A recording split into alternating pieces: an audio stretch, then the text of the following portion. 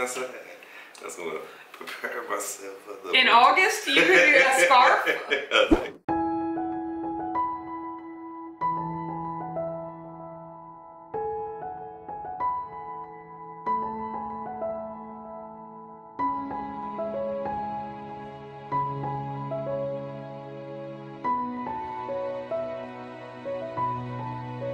Hey everybody, welcome to another keto date night, or should I say carnivore date night. What? I know, because that's what we are having tonight. So I am participating in, or I've made up a challenge for the month of August called Carnivore-August, where I go carnivore for the month of August. So our date night consists of surf and turf. We got steak and we got scrimps and we got salmon. So like all of the meat groups. And all of the meat groups. You're right, exactly. So let's go ahead and hold up. See if we can get a little. Nice. Oh, show the world. Yes. Oh, it looks Your so world. good. See, I have this beautiful steak that my husband made. This salmon that it's called foolproof, because once you just gotta set it on the stove and let it cook and not touch it, that is foolproof. Especially the way you love your salmon. And then we got these shrimp skewers that. Okay. We're going to sample. I'm gonna let my sweetheart talk a little more in detail about the meal for tonight. So take it away, honey buns. I mean, basically, I just took the simple approach: salt, pepper, and extra virgin olive oil. Literally did that with the steak, and I had it marinating. I used the hickory. What is it? The hickory liquid smoke? Yes, the hickory liquid smoke seasoning. Let that sit for, I would say, about an hour. About an hour and a half, something like that. Yeah. Set it both sides, get good and melted into the crust. Threw that right on the grill.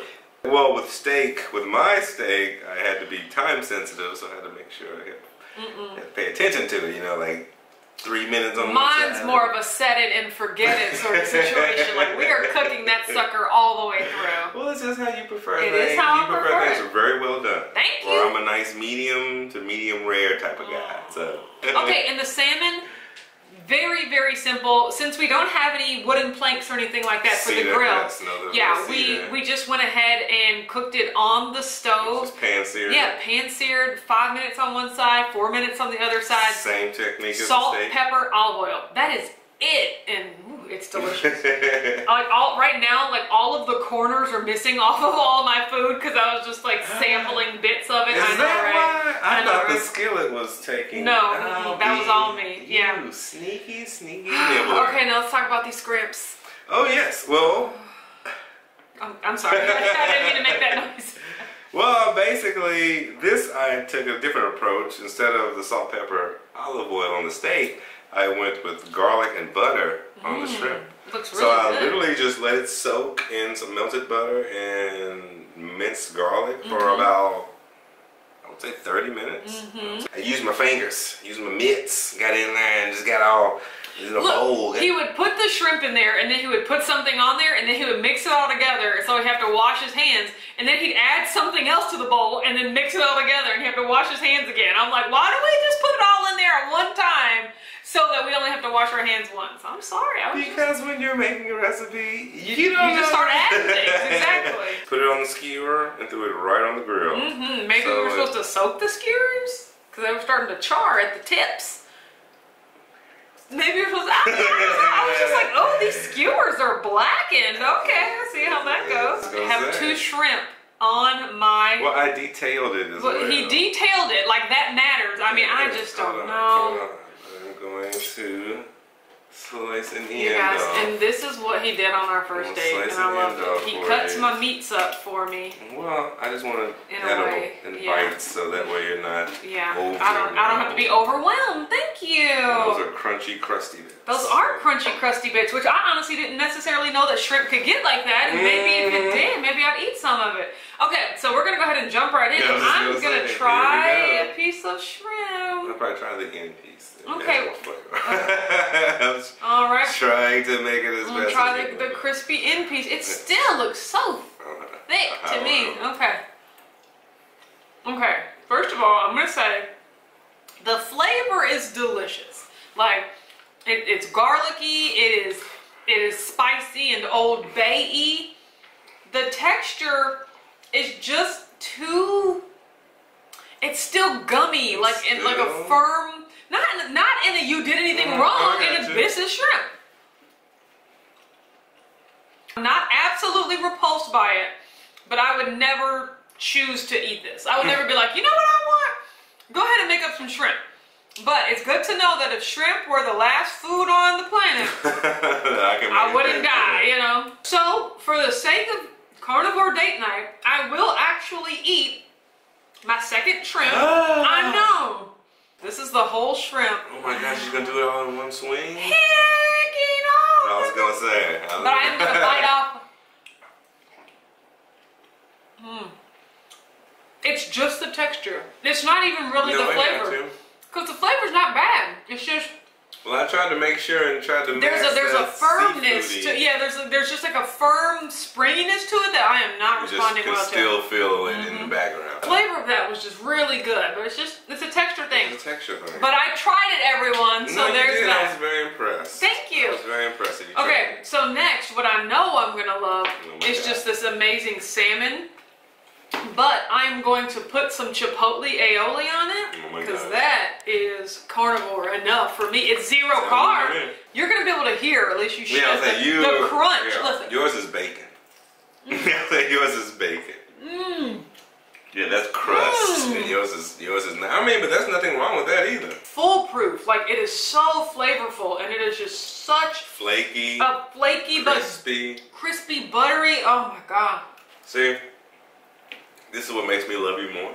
The fact that you don't love shrimp, so I get all the shrimp. That's how I love that you don't love chocolate. Because I'm like, I'll take that. And then finally, my steak. What sort of steak is this?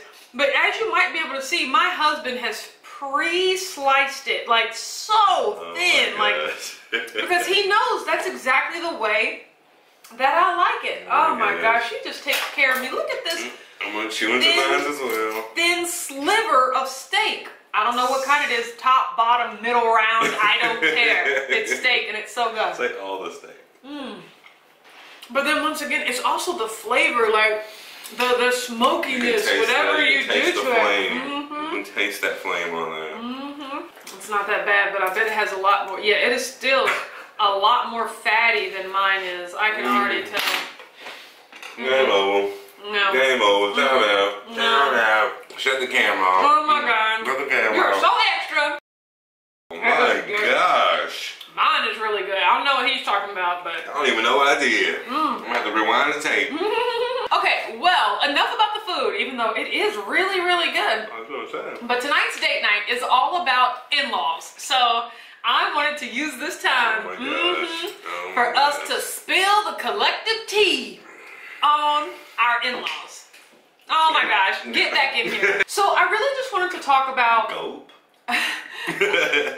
Okay, so what I really just wanted to talk about was like, what were your, I guess, hopes about in-laws for the woman that you would eventually marry one day? And or maybe what were things that you didn't think about? Oh my God, didn't think about or didn't consider? Baby, I love this question. Actually, to be honest, it was your mother-in-law's suggestion. Seriously? Yeah, so she's watching. Oh my gosh. For me, one thing that I guess I didn't really take into consideration is like with your in-laws, and this is just with your spouse's family in general, it's just like you are the complement to your spouse, like in their family, you know? So it's like, I don't know if you guys knew this, but in Richard's family, he's the zany, crazy, you know, all over the place one.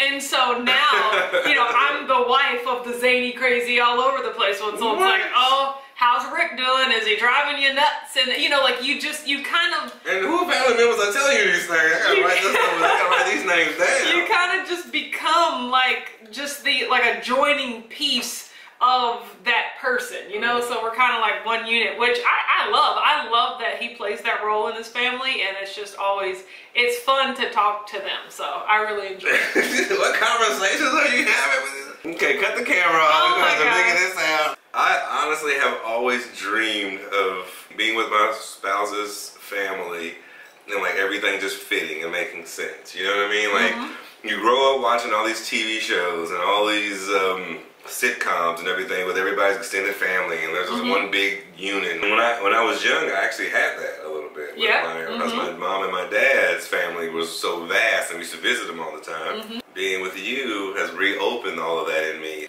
I get to actually have an extended family and talk to other people, like meet new. You know, and that's so interesting because I used to always think that my dream scenario with the husband would be that basically he had no family whatsoever, because my family is so big and close. And you know, I didn't want to have to do like the 2 Christmases, 2 Thanksgivings, you know, like if you didn't have a family, we could just spend all day at my family's house, you know, and that would be best case scenario. But no, but like I really just didn't consider that, you know, if his family is just as awesome as my family, then like we get 2 Christmases and 2 Thanksgivings, you know, and it's just 2 big sets of like love and family and craziness. It's 2 tidal waves crashing into each other. And I absolutely love it because it is very similar, but then, you know, it's also different because we're like different people and have different families, but the love and the environment is what is the same. I agree. Yeah, so you know, I was worried. I wasn't really worried, but, you know, I was concerned of like, oh, if he's so close to his family and I'm so close to my family, I didn't want to do the thing where we were separate. They didn't overlap. Well, you know, where we were separate. Of like, you go be with your family and I want to stay with mine because I want to be with my spouse, you know? Another thing that I've learned is that, and I've kind of learned that with you in relationship to your in-laws, aka my parents, is that to an extent, or at least in the very beginning, you only have the relationship with your in-laws that your spouse has with their parents, you know? It's like you can't be, you know, and that comes specifically in talking about like us and my father. My father is the type of person, we have the type of relationship where we only see each other 2 to 3 times a year. And there's nothing wrong. And there's nothing wrong with that. That's been our relationship, you know? You know, when it came time for my dad to get to know you or you to get to know my dad, like Richard and my father only met like twice before we got married, you know? Yes, and so it is so interesting because I can, like, from my dad's standpoint, I married a stranger, like, because he's only met this person twice, whereas like, if me and my dad don't have that sort of relationship where we talk very often, then of course Richard and my dad aren't going to have their relationship where they talk very often. You know, my mom is apt to pop up here any second. You know, yes, that's you know, and so like we have the type of relationship where it's like, oh, mom's here, whereas like I've seen her 132 times. Yes, so it's, you know, the type of thing where we have to plan when we're going to see my dad. No, you know, and that's just the where my thing. family is, we're just one big pop-ups too. Yeah, we're just like, oh, we're gonna go pop up and see him. So it's like if you're not necessarily close or used to seeing a parent, it's gonna be distant. Yeah, exactly, to the spouse. I never thought about that until just now.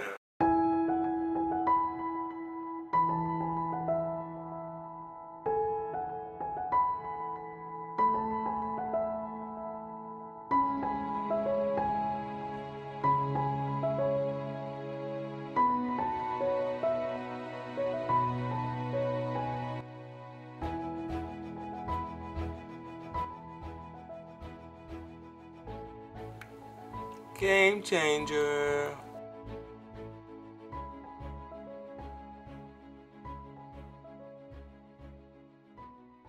Okay guys, so for carnivore dessert, I had a couple of options I was thinking about. One was that whipped cream that I make.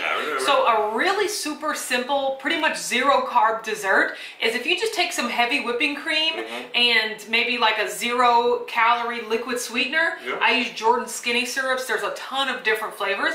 If you just whip that up and make like a flavored whipped cream, that is absolutely delicious. I have to agree. I know, right? You gave me a couple of samples of it. But also, this week, the people over at Key Nutrients sent me some of their keto cocoa to try, which I was really excited about receiving because, like, we are a hot chocolate family. Like, which I know, I just love when we have the little things in common, right? So I was like, oh my gosh, I would love to try this out. And so per scoop, it has 70 calories. It has 3 grams of total carbs, which isn't bad at all, considering the rest of my day is 0 carbs, you know? I can spare 3 carbs. And 2 of these are fiber. So if you're only counting net carbs, then 1 scoop is only 1 net carb. I was going to say that counteracts with the... Yeah, which is really good. But I'm counting total carbs. So I give myself 10 total carbs a day this month. So this was 3 of them. But hey, it's date night. I'm with my honey buns. It is a treat. So I wanted to take this chance to give it a try. So what we have in here is chocolate, unsweetened chocolate almond milk, and then we have a scoop of this powder, and then we also have a tablespoon of heavy whipping cream to kind of like froth it up. What? And so I know, right? So let's give it a try. This smells amazing. That is good, but you know what?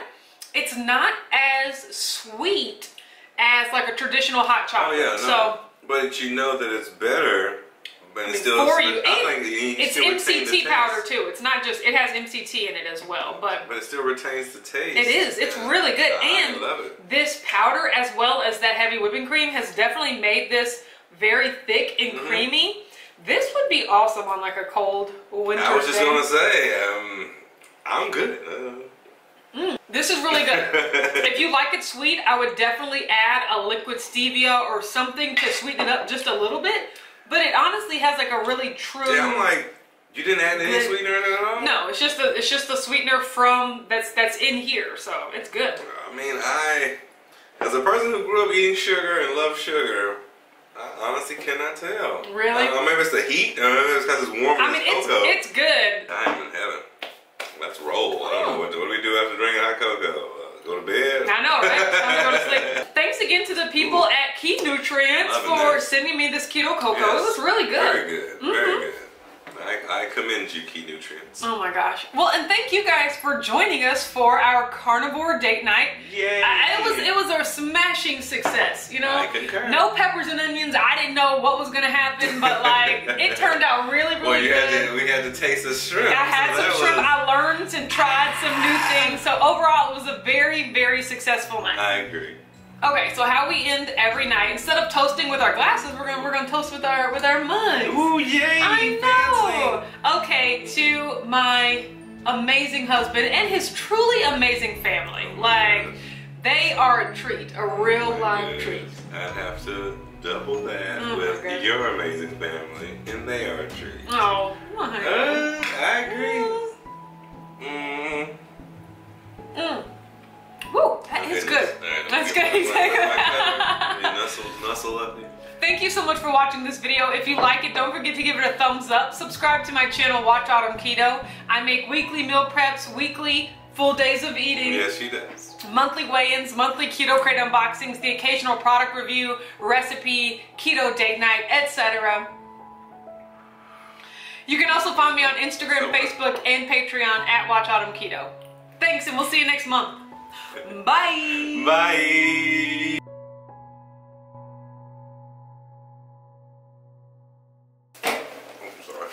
Kick the camera. You always kick the camera. Do I kick it? No, I'm just saying, don't do it. Preemptively, don't kick the camera. I'm not. What is this? What is this little square around? Is there a line in between? I think it's like a hockey lane. No, I don't know where that square is coming from. Oh, it's following you now. I mean, you got up. Oh, now it's falling on my head. Oh, now it's on your chin. Now it's on my head. Oh my God. Bye.